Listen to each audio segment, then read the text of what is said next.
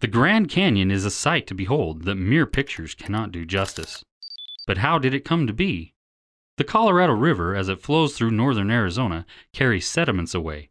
As it does this, it carves deeper and deeper into the desert floor.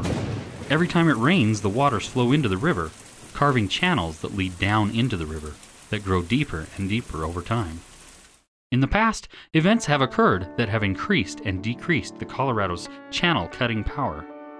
Continental uplift caused by a collision boundary has lifted the eastern side of the canyon, where it bisects a plateau. This increased the flow and erosion rate. During the Ice Age, there was more water in the Colorado, allowing it to cut deeper and faster.